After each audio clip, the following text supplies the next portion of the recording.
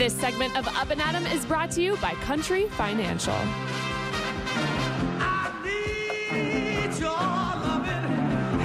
Good morning, Twin Cities. Up and Adam.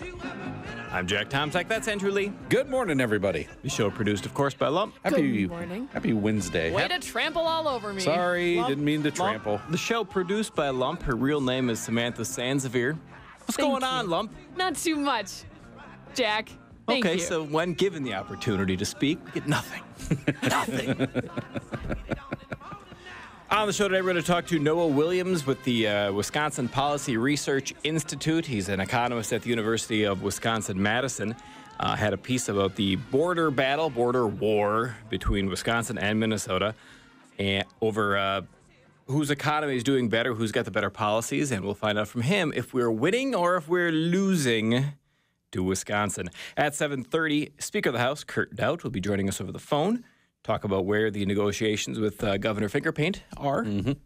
And at 8 o'clock, we'll talk with the chair of the Anoka County Board, Rhonda Sivaraja, about how, among other things, but there's a piece in the Star Tribune about how the counties have to pick up yet even more slack on Minsure. Yeah, it's causing real problems for Minnesota counties all over the state.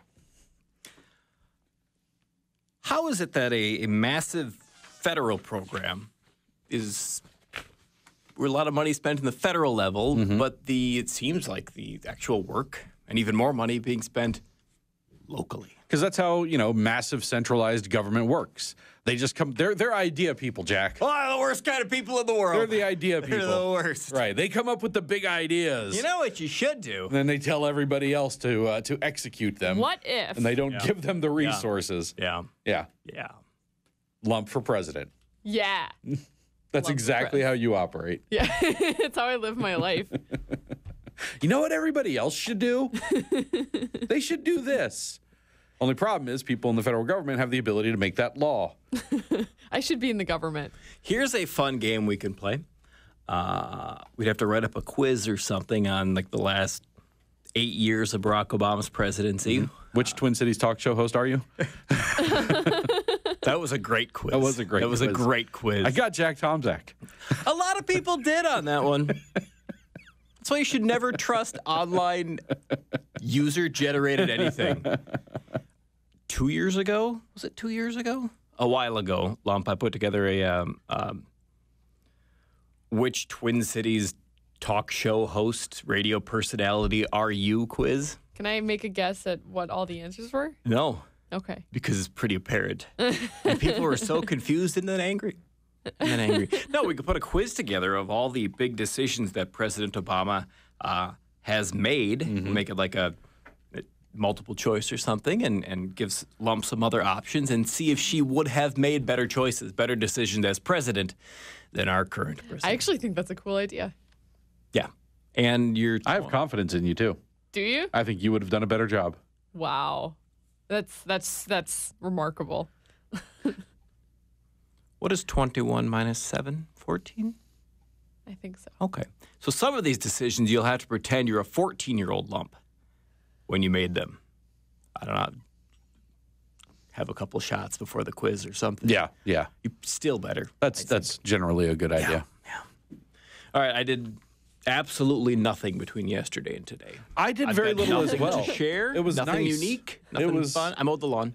Did you? See, I didn't even do that. I also did nothing. I got home yesterday around 3 p.m. and I went to sleep until 8 p.m. After you came back and fixed the podcast. Yeah. Good job.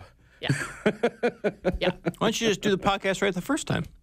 Just save you the trip. I don't know radio. Yeah. Okay. No, I had a mowed nice the lawn, afternoon. took a nap. Nothing. Mm-hmm. I did not take a nap or anything, but I just, it was weird yesterday because I had overslept and I rushed in here and I got here right before the show started. Kind of threw my whole day off. Yeah. I felt more rested because I'd gotten 2 extra hours of sleep, which was nice. Yeah. But no, I just had a nice quiet afternoon at the house. Didn't do a whole lot, just chilled, enjoyed the weather, sat out on the deck, smoked a cigar.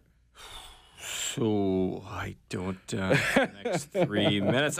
I kid, because I'm a professional, radio professional. I'm prepared for this.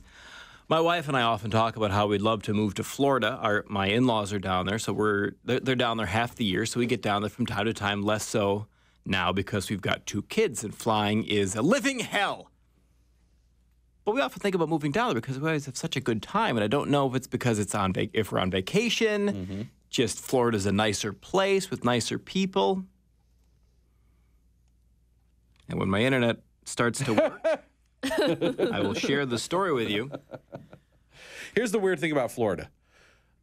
The reason why there's so many Florida man bits, and there's always a joke about all this weird stuff that happens in Florida, and Florida gets this reputation, it's not because so much more weird stuff happens in Florida as compared to everybody else. Every place has people that have bizarre crimes. There was a manhunt in my hometown over the weekend. Yeah, but Florida's got a law that like every police record is public record. Oh. And so basically the media in Florida, their job's easy.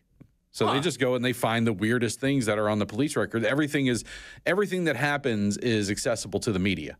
So they print every story that comes across, and they find every bizarre crime, and they make a story out of it, and then it gets picked up by FARC and other places, and it turns into a meme of Florida man. Well, there is one consistent theme that runs through Florida on why it's a bad place to live, and that of course is alligators. Lakeland. Where's that? Southeast corner? No, Lakeland is central. Corner? Central corner? Yeah. Central east. Central-ish. By Lakeland. Near Lakeland. Lakeland police spokesman, Lakeland, Florida. Police in Central Florida, I should have read the story, are trying to figure out how an alligator got a hold of a body.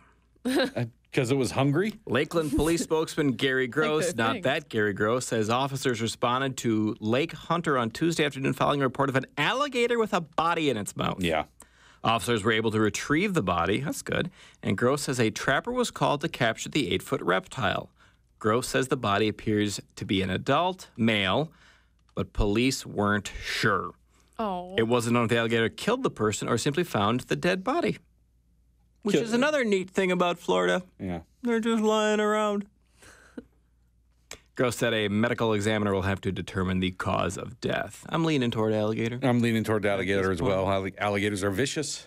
Mm-hmm. They're scary. But don't most people know to avoid them? I mean, how do you get caught up in that situation? Well, I mean, know that it happens, but if they're a log until they're not, right? Yeah, if you're near water in Florida, you're near an alligator. There's no avoiding alligators in Florida.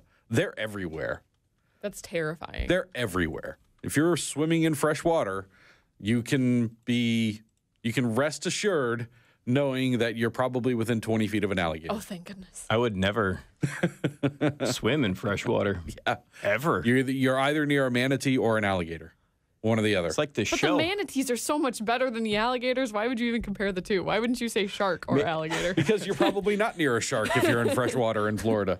Well, I don't go to the ocean because that is where sharks live, and I want to avoid being eaten by sharks, so I've just taken the step and I've decided no ocean. Mm-hmm. No freshwater in Florida either. Swimming pools. Yeah, very small. Very small swimming pools. Where you can see everything. And then people in Florida will keep alligators in their swimming pools.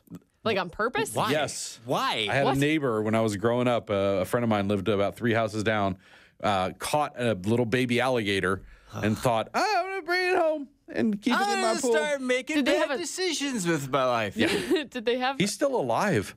The alligator? No, the guy that made that decision. It's shocking. At what point did he get rid of it? I don't remember. Did he I stopped going over there. Did he, wait, we're not friends anymore. I have a lot of questions about this. Did he have a saltwater pool? No. Alligators are freshwater. Well, yeah, but they're not chlorinated water. It wasn't chlorinated. It was just a pool of water. It was just a nasty pool that nobody goes in. Yeah. That's gross. Okay. Yeah, alligators could live in soup. That person is gross.